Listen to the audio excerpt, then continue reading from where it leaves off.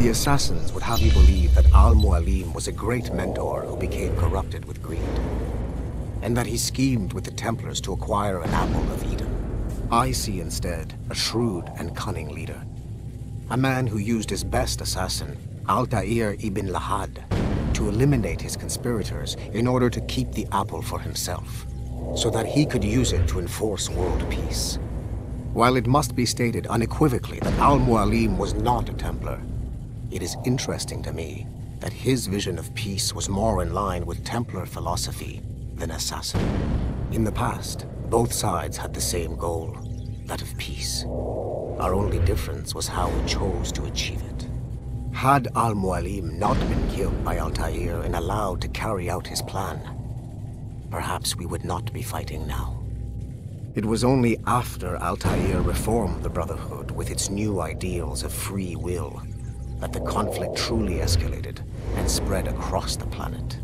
For if the so-called wise man of the mountain can see things from our point of view, surely the same can be said for other assassins. François Macandal saved Baptiste from slavery and inducted him into his so-called Brotherhood. Macandal was a vicious mentor, and in his desperate attempt to liberate slaves, he broke his own creed by indiscriminately killing nobles. Misguided as they are, some assassins are honorable. Macandal was not one of them. Thanks to the calculating genius of Madeleine de Lille, the Templars made an example of Macandal by way of public execution in 1758. His pathetic excuse for a brotherhood quickly fell apart. When his comrade and childhood friend Agathe fled to Louisiana, Baptiste saw the futility of his former life in Macandal's brotherhood. Madeleine saw Baptiste's potential and instructed her Templars in New Orleans to strike a deal with him. If he could draw Agathe out of hiding and eliminate him, he would be granted a place in the Templar Order.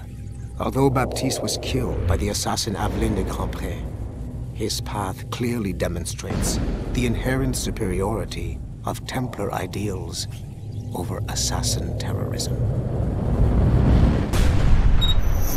Duncan Walpole rose through the ranks to become a master assassin, but he was restricted by a brotherhood which chose to send him across the ocean to the West Indies, rather than find a way to nurture his potential. Once there, Duncan attracted the notice of Laureano Torres, former governor of Cuba and Templar Grand Master.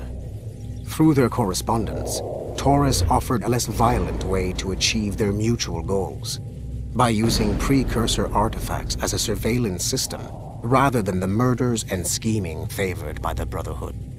Sadly, Duncan was killed by a pirate before the Templars could help him achieve his potential. Although Duncan's story does not have a happy ending, it clearly demonstrates that the Templars' highest goals of peace and order need not exclude personal success and achievement. Haytham Kenway remains a controversial figure for me. I have great respect for him. After all, he was the Grand Master of the Colonial Rite, charged with finding a precursor site. Haytham was cunning and ruthless, but he had a streak of emotional weakness that ultimately triggered his downfall. He lost his father when he was a child, and the British Grand Master Reginald Birch raised him to become a Templar Knight. Haytham eventually learned that his father, Edward, had been an assassin. That he chose to stay a Templar, rather than follow in his father's footsteps, indicates to me that he believed he was already on the right path. When Haytham discovered that Birch was the one who murdered his father, he and his sister killed him in revenge. I believe this was the beginning of his downfall. Templars kill for efficiency, not petty emotions. When he discovered that his son Connor was an assassin working against him in the colonies, the same emotional weakness stayed his blade. A pity Connor did not show him the same mercy.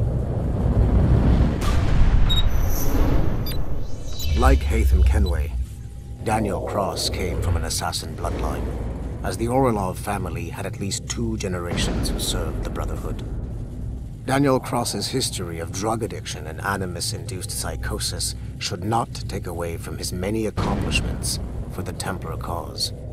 Under the influence of Warren Vidic, he was planted into the Brotherhood and earned their trust, eventually meeting their reclusive mentor. Then his subliminal programming activated, and he killed the mentor, triggering the first great purge of the modern age. Al-Mualim, Haras, Vali Sel Tradat, Baptiste, Duncan Walpole, Hatham Kenway, Lucy Stillman, Daniel Cross. These are but a few prominent examples of something I've always felt. That there will always be assassins who are willing to abandon their cause to serve ours. Yet there is no one who embodies this idea better than Shay Cormac. And I want the assassins to confront this painful reality.